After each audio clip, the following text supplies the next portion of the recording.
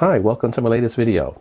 Well, this is sort of going to be a revisiting of some technology I've done in previous videos, maybe as long as a year and a half ago. And that is my Raspberry Pi 4 that I put into this special console case that puts all the connectors, by the way, because it redirects them through the side panel here to the back of it and makes it look really nifty from the front. Now, this particular unit is currently my backup domain controller for my home network. But I want to upgrade it. I want to upgrade it to the latest version of Ubuntu Server. That's 20.04 for the long-term support version of it, which is being fully released and supported if I choose to do so. In addition, it'll go from a 32 gig SD card to a 64 gig card so that I have some more space on there to do some things that I started running out of space on. So what I'll do is we'll start off by building the Raspberry Pi with Ubuntu 20.04. I'll pull out this guy's SD card, which is a 32 gig one, and then I'll put a 64 version in it. And we'll see how that all works. It should work fine. In addition to that, now that I have a switch that is running with PoE on my network, I want to have this use PoE rather than have a separate brick supplying 5 volts to it. So what I did is I purchased a PoE splitter.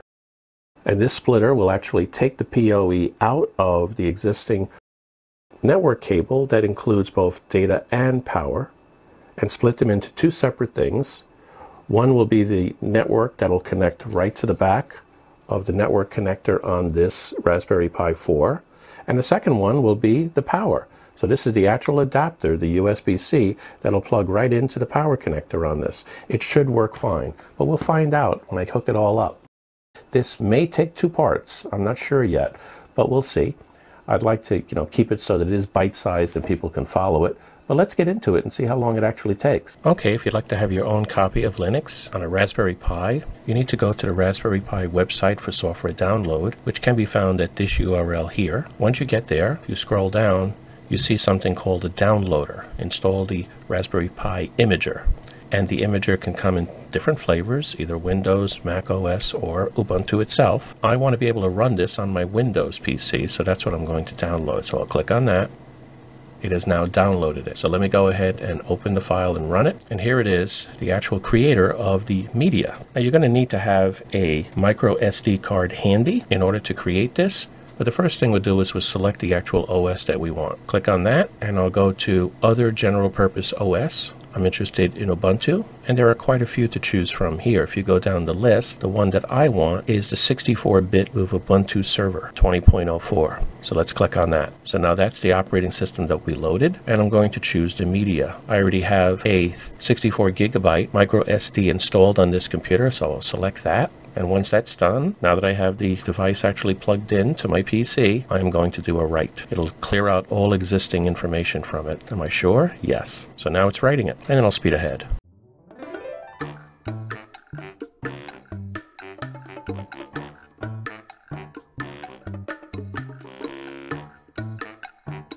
Okay, it looks like it's all finished. Let me hit continue here, and it's initialized completely. So what I'll do next is I'll come down to the bottom and I will eject it. Oh, it's already ejected, so I can pull it right out.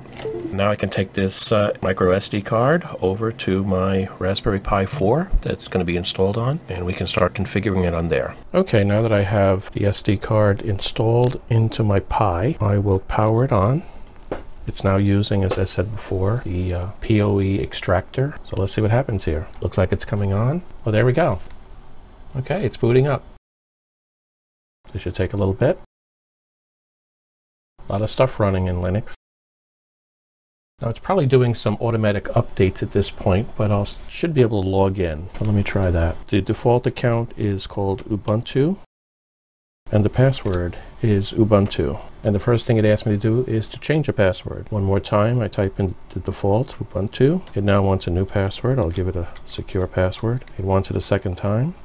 And it's changed the password and it's logged us in. As you can see, right off the bat, we get a bunch of, handy information after we log in. We are in command mode, which means there is no graphical user interface, although you could install it if you so desire. I will not do that to save resources. It does tell you how to run root commands using the sudo, sudo, for set system user And the first thing I'd probably want to do is to make sure that we have updated software. So I will do a sudo apt, which is a general updating application updating program, and I'm going to tell it to do an upgrade.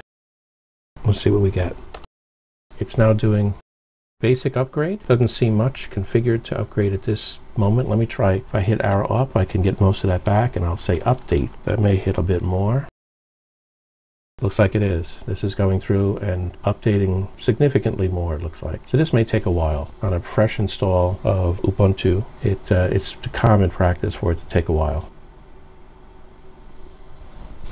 Okay, it finished that part. Now, it looks like it has 43 packages that can be upgraded, so it gives you a command there to see what they are. So I will do it again, based upon what they wrote there. sudo apt list.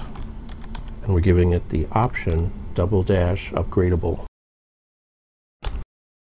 So those 43 are upgradable. I am going to now do upgrade again. I can just arrow up to my previous command that said upgrade. There we go. See what that does. And now it's upgrading them. This first one, I have to confirm it because it's going to use extra disk space. Hit yes. Every once in a while you could get that prompt. Again, this could take a significant amount of time.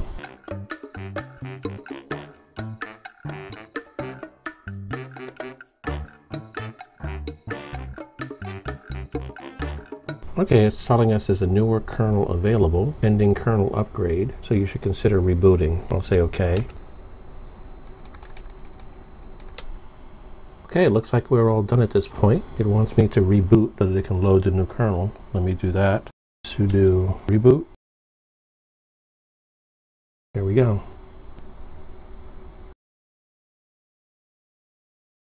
Okay, we're back to the login prompt again. Ubuntu, the account I'm using. My new password is what I'll use here.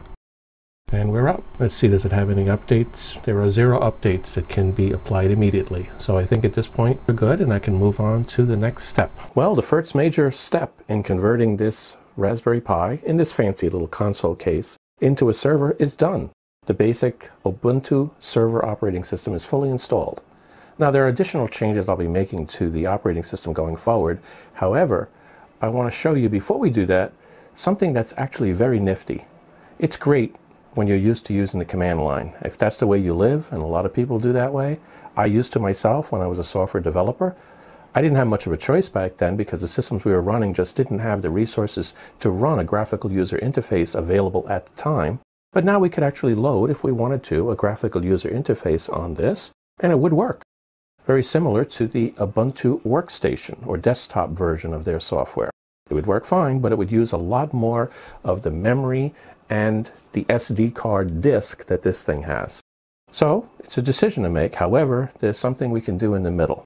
There is a very thin version of a remote access / graphical user interface that's available in Ubuntu and is available for the version of Ubuntu that runs in the Raspberry Pi just like any other PC.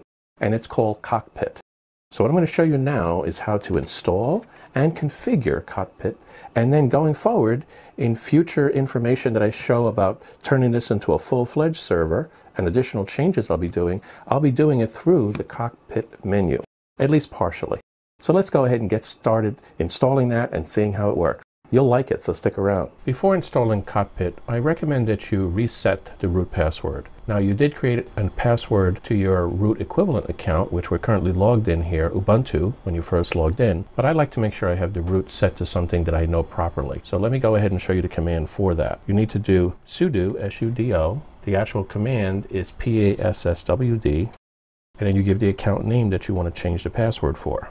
It now prompts you for a new password. So you set it to something that you feel comfortable with. Make it different than the password that you made for the account you normally use, however. That's generally a good practice. It'll ask you a second time, and it says password is successfully updated. So now another advantage to that is we can use the su command and become root as we do the remaining commands. I only recommend you do this when you have a lot of root commands that you have to do so that you don't have to type sudo every time. I do that only when I have a large number. So I'll do su, which defaults to root. It's going to ask me for that same password, and now it changes the prompt from a $ to a £. Whenever you see the £, you are as the root account. So the next thing we would do to establish Cockpit is let's double check what our IP address is, just in case you did not catch it when you first logged in. It is displayed when you do that. But if you want to see it at any time, you type in IP space ADDR show.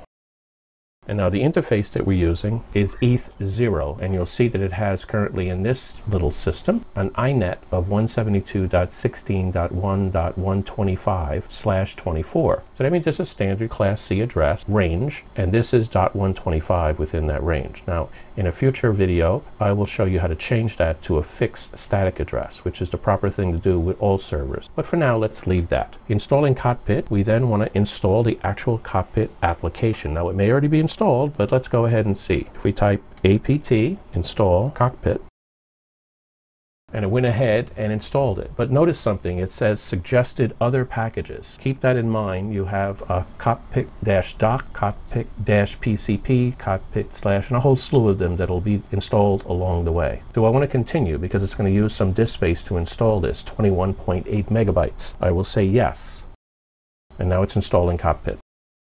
So it wasn't installed, and now it will be once this command has completed.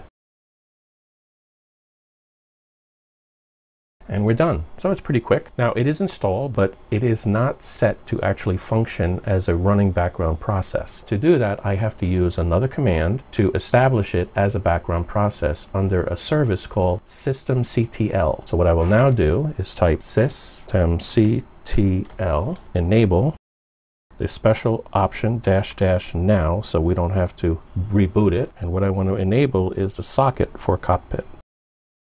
Cockpit.socket. And let's hit enter on that and see if it enables it. Okay, no errors. So that means the Cockpit daemon is now running. So now I'm going to switch over to a regular window on my main PC, and I'm going to remote into that Cockpit. Okay, now I'm actually on a regular browser on a PC in the same network as my new Raspberry Pi server. Go to the address that was displayed by the server, and that is https://172.16.1.125:9090. Let's see what that gets us. It's giving us a warning that it's trying to connect to something that's not secure, but it's on my own network, so I will go to advanced and then click on the option to connect directly to it, even though it's unsafe. Now I have a login from the Ubuntu Cockpit, and I can log on here with my regular credentials. I will type in Ubuntu, and I'll use my password. And I am now accessed. Now it says that I am not running as administrator. If I want to turn on administrative privileges, I've got to click here. You now have administrative access. Okay, good. Now there's a lot of things to see here, and I'm not going to go through everything, but I'm going to do a quick scan. So under overview is what we're shown by default. I can actually look at logs and see what errors we've had since I last established and turned on Cockpit. I can take a look at my storage and see how much storage space I have here and how it's being used in terms of reading and writing and total usage. I can go to networking, and I can see my interfaces that represent the network. The actual interface that has the address that I'm connected to is called ETH0, as I said earlier. There's a lot of information about the logs related to that interface. I can look at my accounts. Right now I only have 2 accounts on it. Ubuntu, which is my account that I'm logged in as, and root. I can take a look at services, what services are running. And this is a list of all the services, and it shows even errors that have occurred. So basically, this allows me to manage my Ubuntu server remotely with a very, very low level of resource usage on the server itself. We can look at applications, but the thing that I'm going to use going forward in the part 2 of this video, since this will conclude part 1, is the terminal. And in the terminal, I actually can do commands right onto the Ubuntu server. So I can do things like, where am I? pwd. I can do all sorts of command line options here to manage the system. And this is what I'll use when we go to part 2. So stay tuned for that.